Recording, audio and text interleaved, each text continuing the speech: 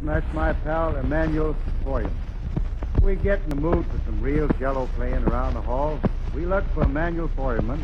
Just to show how right we are in saying Emanuel Feuermann is one of the best cellists, in fact, he's the best I ever heard. Here he is, accompanied by Theodore Seidenberg, playing Nocturne by Chopin.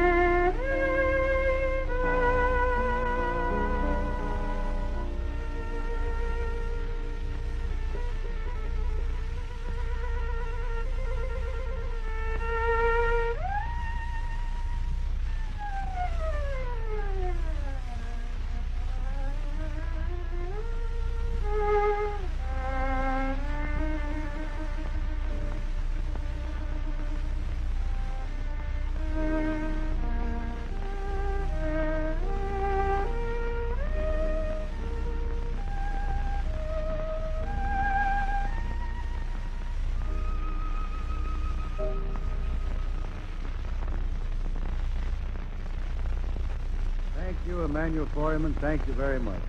Honestly, the way you play that cello kind of sends little chillos up and down my spine. I hope you pardon me for that. Bob, you shouldn't be pardoned for that. But I might give you a parole. Well, I like you too, Manny, and I want to tell you I don't know of a more beautiful sound than when you're playing that cello. Thank you, Bob. It's very nice of you to say that, but there is something more beautiful. What's that? When you stop playing your producer. Well, maybe it's beautiful, but it ain't very nourishing. You know, it wasn't long ago that I found out the real name of the cello is violoncello.